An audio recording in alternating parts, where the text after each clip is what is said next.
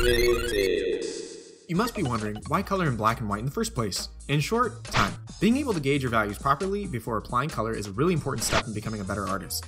But even if you're an advanced artist with great value control, coloring in black and white saves time as it allows you to make color changes efficiently down the road. A typical setup involves using a mid-tone gray as the absolute base, throwing your shadows into a clipped layer, then highlights, then add colors on top of that. There are two great workflows to color a black and white drawing.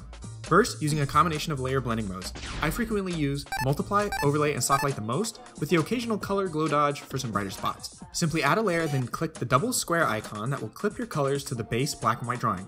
Using this method and a variety of blend modes, you can achieve a range of hues while keeping consistent values. The second way is through gradient maps. Gradient maps require their own tutorial, but essentially you're mapping the black and white values according to this gradient scale. Knowing this, we can change any number of values on the scale to affect the black and white drawing and get rich results. Thanks for watching. If you learned something, click that like and subscribe button. If you didn't, share this video with someone you think will benefit from it, and subscribe anyways.